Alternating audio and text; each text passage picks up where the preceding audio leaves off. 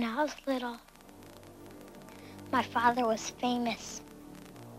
He was the greatest samurai in the empire. Hey everybody, I know it's been a while. I've been quite busy with my actual job, and though I've been gathering info and data together for videos, I haven't had time to edit anything together. I packaged and shipped out all of the t-shirts and even had a chance to hand deliver a few of the relatively local addresses, which was cool because people make some pretty awesome faces when someone from their computer screen is suddenly standing on their front steps. By the way, the store is back open again if you want to get a shirt.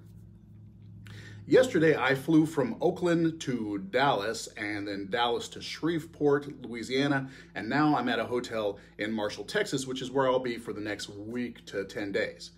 But during my flight from Oakland to Dallas, I got some nice video dealing with two claims that flat Earth proponents continually put forth. That the horizon always rises to eye level, and that we never see a curved horizon no matter how high up we go. The flight from Oakland to Dallas wasn't unusually high up. It was 36,000 feet, I believe. But there were moments when it was clear enough to see the distant ground horizon, not just clouds, and to see that it was both curved and lower in the field of view. So what I did was take some establishing shots of the horizon while on the ground in Oakland. Now, this is taken from an iPhone XS without any zoom. I put the horizon high, low, and in the center of the visual field so you can determine the amount of lens distortion there is, which is a big excuse flat earthers pull out when the curve is actually shown. I also recorded through the Theodolite app to get the crosshairs in there. So you can see, while on the ground, the horizon is flat and pretty close to eye level. But as we go up in elevation, the horizon drops lower, and when we get up to our maximum altitude, you can clearly see how much the horizon has dropped.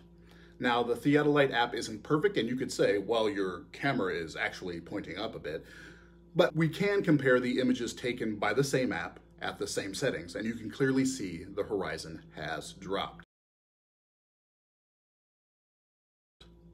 And on top of that, you can clearly see the horizon is curved.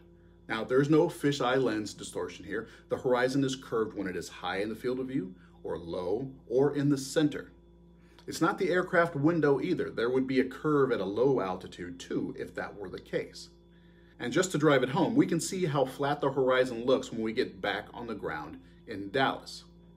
Here they are in succession so you can compare them. Just before takeoff in Oakland, at 36,000 feet, after landing in Dallas. Pretty evident, folks. So the next time one of you asks where it's a curve, this is what you're going to see, because there it is. I look forward to your excuses. That's my job! That's what I do! I don't lose!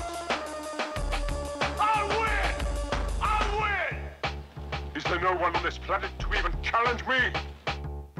Maybe you came by to congratulate me on last night's victory.